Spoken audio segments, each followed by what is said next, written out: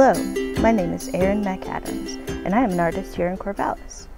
Today I'd like to talk to y'all about LGBTQ art history. There is a content warning for my talk. Some of the pieces of art that I've include nudity. There is no way I could give you a complete picture of LGBTQ representation in art history in a short video.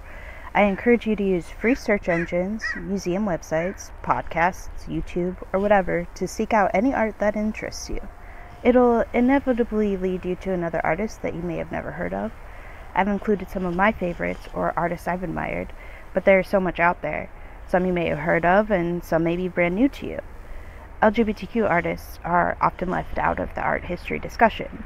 There are many reasons for this. One is erasure and prosecution. A lot of artists created art that was deeply coded to keep themselves safe. 2, a lot of our definitions of gender and sexuality are fairly modern. Some of the artists we would include in these definitions would not have used these labels for themselves. And 3rd, LGBTQ artists are outside of the mainstream art world, but I think everyone should learn about their contributions. The first artist that I'd like to talk about is Frida Kahlo.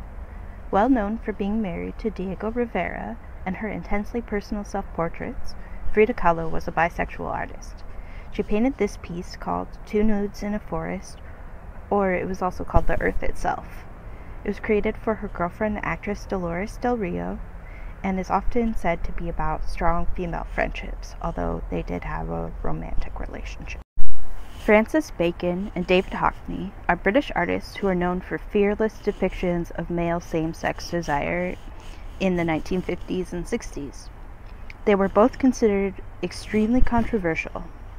Bacon's 1955 exhibition at the Institute of Contemporary Arts was investigated by the police for obscenity, and Hockney once described his early paintings as, quote, homosexual propaganda. This is Two Figures by Francis Bacon on the left, and We Two Boys Together Clinging by David Hockney on the right. There are many examples of art created during the AIDS crisis. Some art was created to express loss and grief, and some to raise awareness.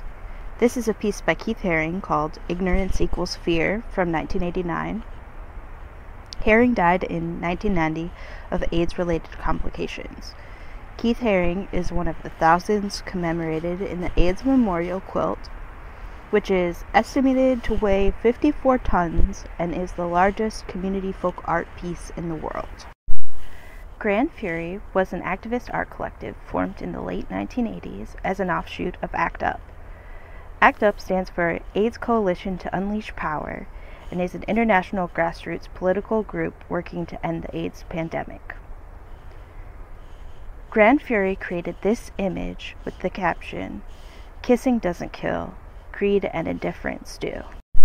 This is a digital weaving installation from 2015 by artist Indira Allegra. It is called Blackout and studies the weave structure of police uniforms alongside statements made by families of those lost to police violence. It is important to remember the interconnected nature of social categorization such as race, class, and gender as they apply to a given individual or group. Kehinde Wiley's work was described by the Columbus Museum of Art as, quote, heroic portraits which address the image and status of young African American men in contemporary culture. The paintings are large, incredibly detailed, and reference art history. Wiley was commissioned to paint a portrait of former President Barack Obama for the Smithsonian National Portrait Gallery. Along with Amy Sherrill's portrait of Michelle Obama, these mark the first time 2 African American artists were commissioned by the National Portrait Gallery.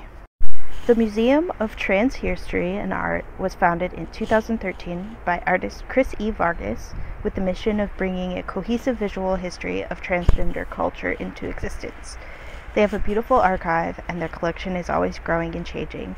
I definitely recommend checking out their website, matha.net. Thank you for your time. Please consider donating to the Midwillamette Trans Support Network, a local nonprofit run by trans folks in the Willamette Valley. I'll include their info below, as well as some websites I used for reference for this talk.